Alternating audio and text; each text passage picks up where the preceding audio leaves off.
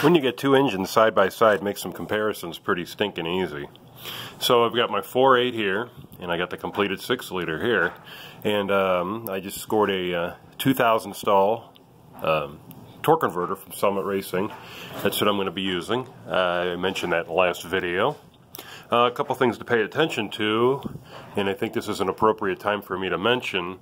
What do you do to adapt it to your older GM transmission, whether it's an early 700, a turbo 350, or a 400?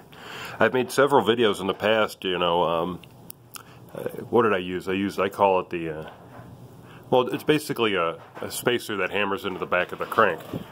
This 4.8 here uses a dish style flex plate. And what I mean by that is, if you look, the hub of the crankshaft is recessed in. This one is the shorter version of the shorter crankshaft here. See how pretty much the flex plate is flush with the rear main seal housing.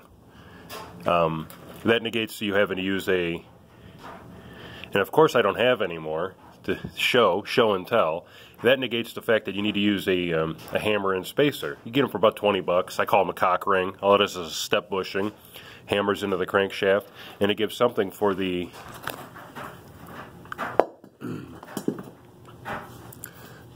pilot to ride on.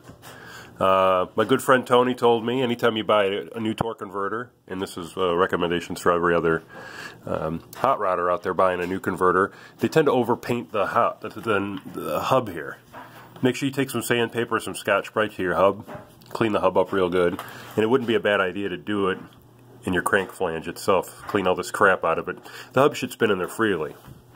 But back to the comparison, obviously you saw that's a dished flex plate. This is an early long crankshaft. Let's see if you go in here and look. You got more space. I can fit my fingers between the flex plate and the block, whereas on this one I cannot. We're talking 1/4 of an inch, maybe 3/8 of an inch.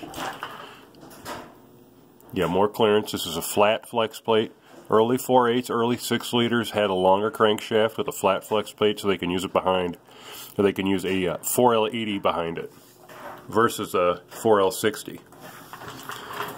So for the early crankshaft, 99, some 2000s, primarily the 6-liter, the ironhead 6-liter, you do not need any kind of crankshaft spacer to mount the torque converter.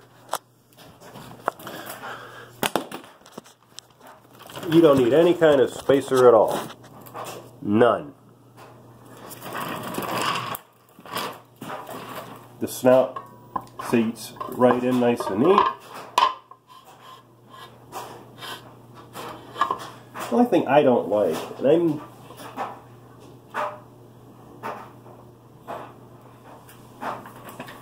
is it'll sit nice and flat and flush.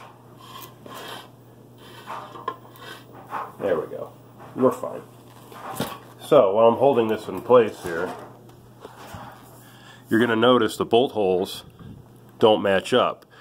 The 4L80 torque converter uses like a really long, wide, metric bolt pattern. So you look at the Boss versus you look where the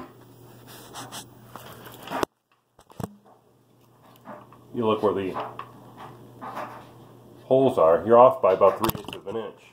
You can either spend the money and buy the correct flex plate for the application, or what I'm going to do, because you got plenty of meat, I'm going to simply take a die grinder, or a Dremel, or a high-speed electric straight grinder with a carbide bit, and open up them holes just a bit so I can get a bolt through. It's not a big deal. I did it on the Cutlass. I'm going to do it on this thing. But yeah, in a nutshell, simple, quick comparison. I'm sorry I didn't have the spacer ring, but I mean, Michigan Motorsports sells it. You can get it from Summit Racing. Hughes makes it. I'm sure various Chinese suppliers on eBay who have ripped off our American patents have made it. So, here's our fun little update. Enough blabbering, I'm going to get back to work.